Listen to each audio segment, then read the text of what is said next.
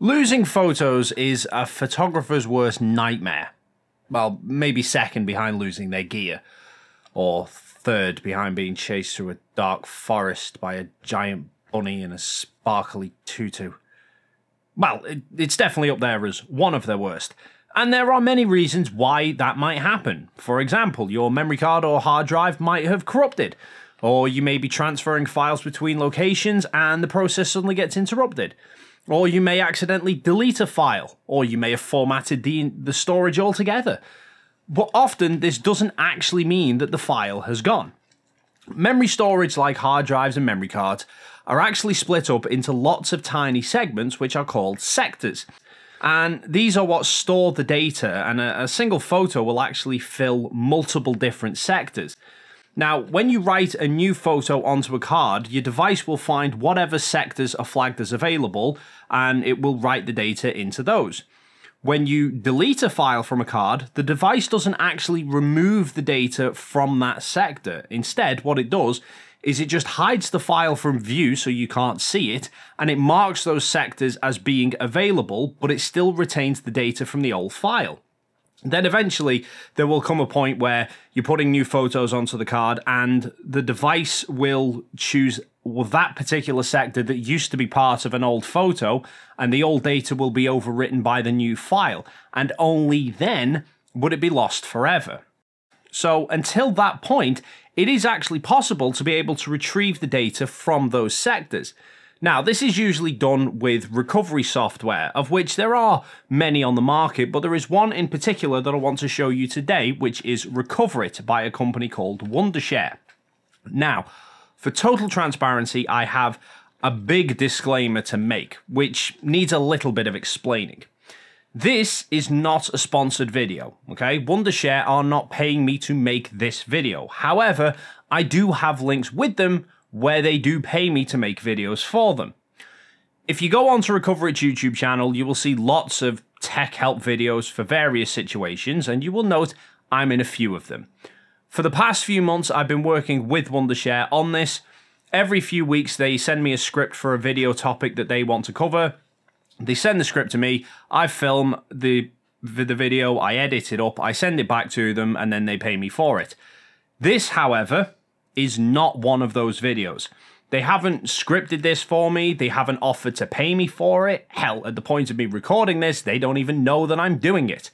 I don't have affiliate links with them. I mean, there is a link to their software down below in case you do want to check it out, but I won't earn anything off you buying it. The only money that I'm going to earn from this video is the regular advertising directly through YouTube.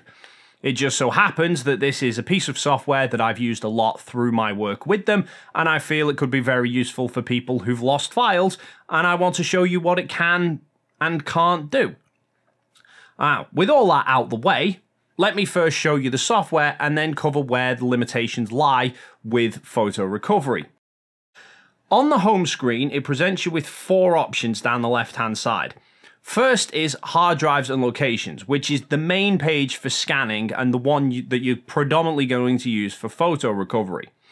Now, it shows you the details of all the storage devices that it can detect on your computer. You hover over the drive that you've lost the data from, and you click scan, and it will start scanning that drive. Now, this scanning can take some time depending on the size of the hard drive and the performance of your computer. Now, as it finds files, it will start to display them in a list, and you can stop the scan at any time, so you don't necessarily have to wait for the entire scan to complete if it's already found the file that you're looking for. When it's finished scanning, you can look through all the files and the folders that it's managed to detect, and with many file types, it'll actually let you view a preview of the file first, just to make sure you've got the right one. Afterwards, just select whichever files you want to get back. You go to the recover button in the bottom right corner, and it will then prompt you to select the location where you want to save the files to. It's probably wise, don't recover them back to the exact same location you lost them from in the first place, just in case.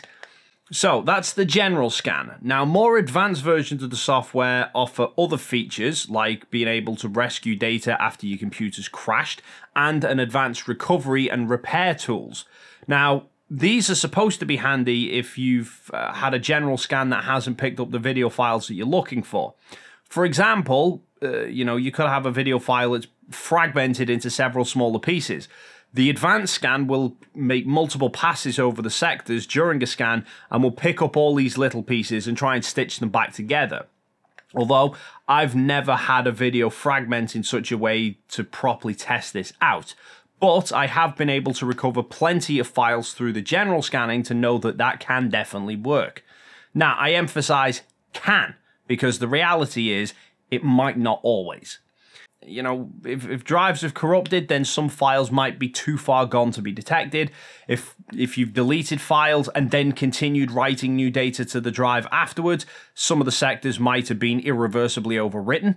So, word to the wise, if you ever accidentally delete a photo by mistake, then stop using the card immediately, because it'll minimize the chances of something else replacing it, and then the odds are you will be able to find the files that you're looking for on the scan. If you formatted the card, then I've found it generally depends on how you formatted it. If the card's formatted in your camera, at least on Sony cameras, then it seems to wipe everything clean, and Recover It finds nothing except maybe a few hidden system files from the format. If you formatted it on a computer, on Windows at least, then a quick formatted card is still able to find files, but if you've used the non-quick format, if you've unchecked the quick format box, the card again seems to be unrecoverable, suggesting that that format is far more thorough. But on the whole, if you happen to end up losing a file, then don't panic straight away, as there is still a chance that you can retrieve it with specialist recovery software. And that draws this video to a close. As always, if you have any questions, feel free to leave them in the comments down below. There is the link to Recover It down there as well if you want to check it out. And there is the like and subscribe buttons, which we'd appreciate you clicking if you enjoyed this video, and then hopefully we'll see you in the next video.